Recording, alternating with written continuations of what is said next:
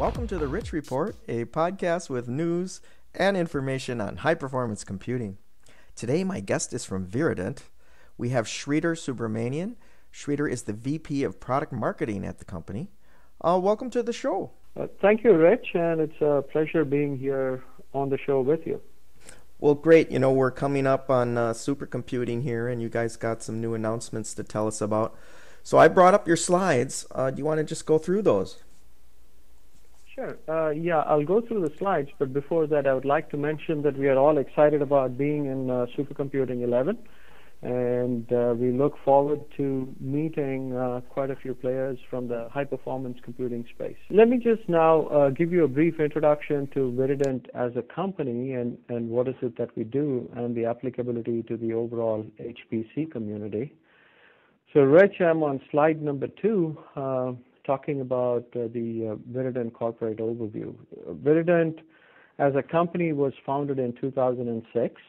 The founders came from pretty high-profile companies in the Bay Area, companies such as Google, Intel, SGI, and Sun Microsystems. And when the company was founded in 2006, the main mission, as it is today, is to improve the overall efficiency of the data center infrastructure space. Now, as one can see and one can witness today, the data centers across the board, be it Web 2.0 companies, enterprises, or HPC, is growing pretty dramatically. And a lot of the growth can actually be attributed to the growth in data and the access to the data.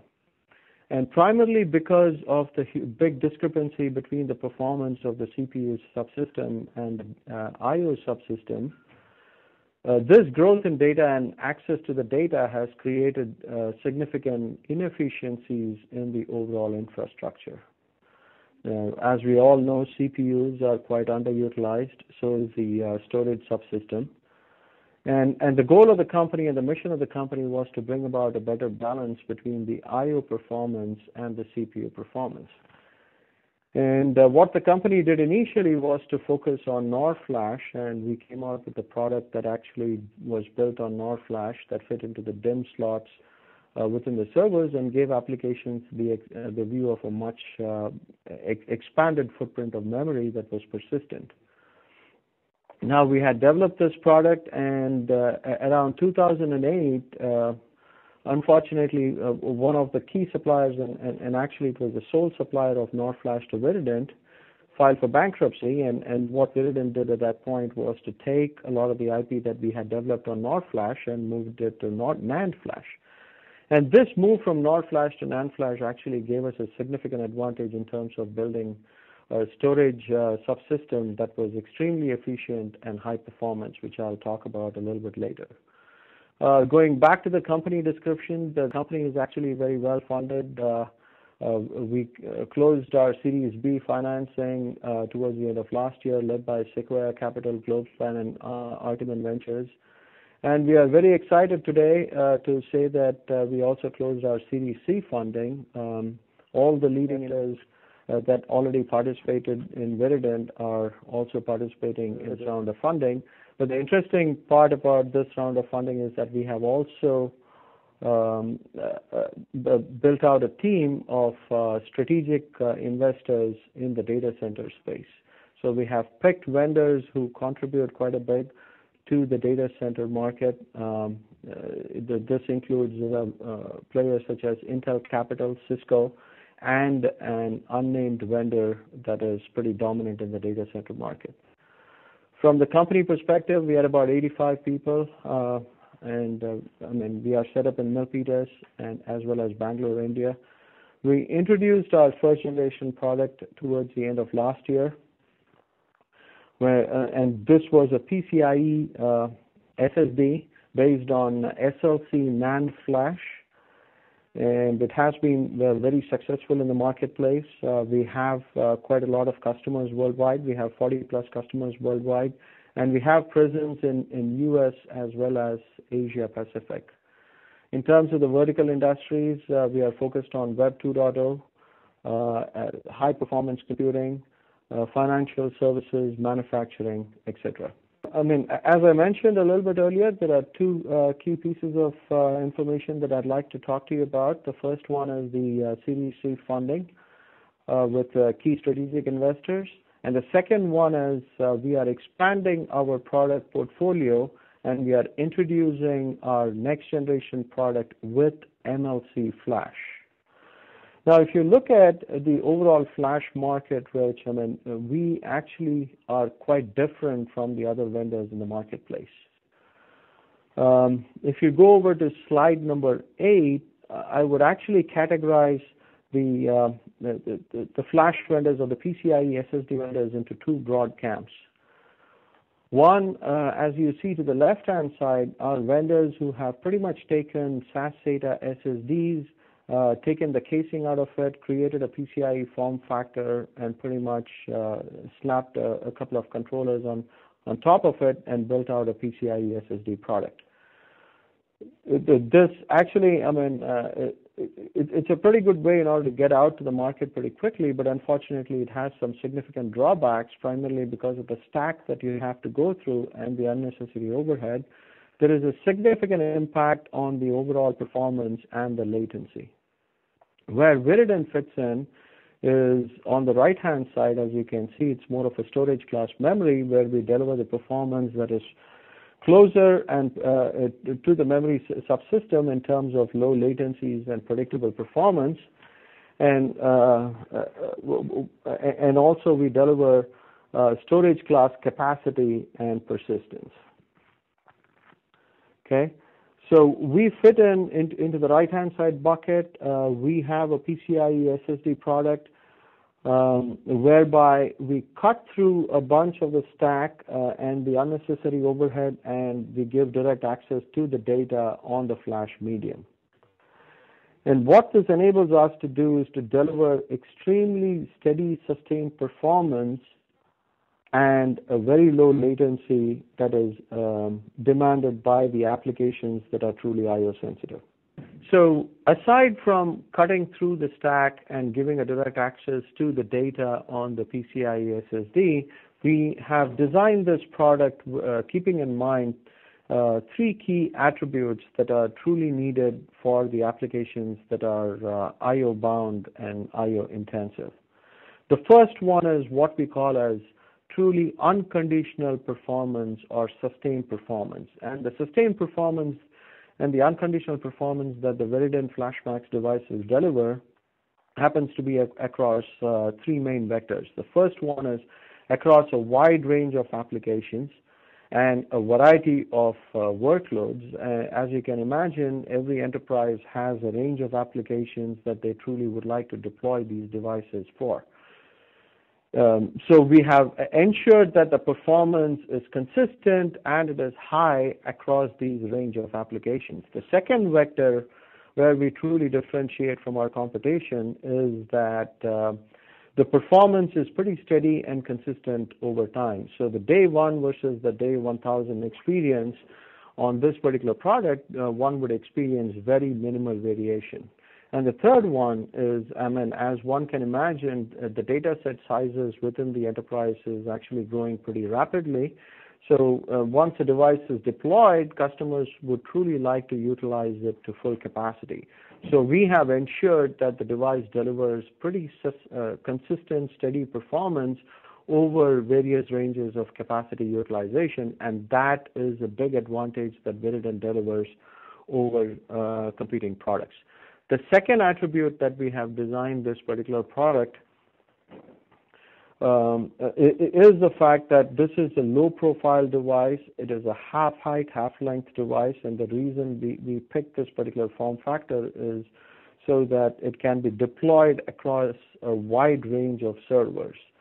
And this is what we call as a universal form factor. But the more interesting thing about the Virident FlashMAX devices is that in this low-profile form factor, we offer the highest capacity and the highest density in the industry. And in this, so just to give you an example, on the MLC device that we will be introducing in a couple of days, The capacity that we support is 1.4 terabytes in a low-profile form factor, and on the SLC, it is 800 gigabytes of usable capacity in the low-profile form factor. The 1.4 terabytes, by the way, what I mentioned was also usable capacity. The third attribute of the Virident FlashMAX device is that we have built this with enterprise class reliability in mind. In addition to the standard ECC and capabilities that many of the flash vendors provide, we also have a unique feature on the device called Flash-Aware RAID.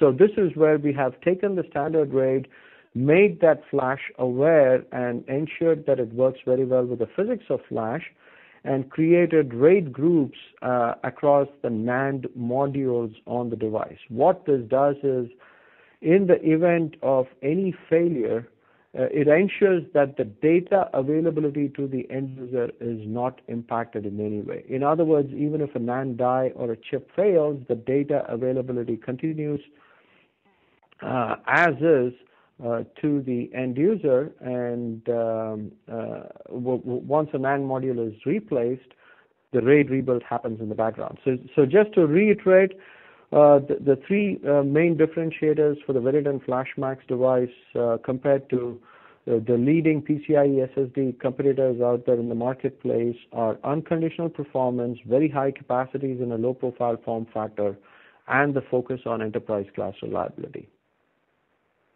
Yeah, so that was really interesting. I'm really curious about the RAID thing for the enterprise, right? Is that a form of software RAID, or is that part of the device itself?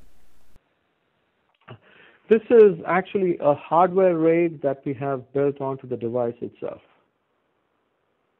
So what that does is, it actually decreases the latency. It does not impact any of the performance, and you get the enterprise class reliability without compromising either latency or performance.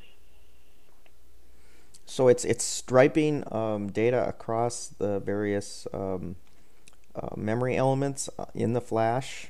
Yeah, so this is actually doing RAID across the NAND modules on a single PCIe storage class memory device.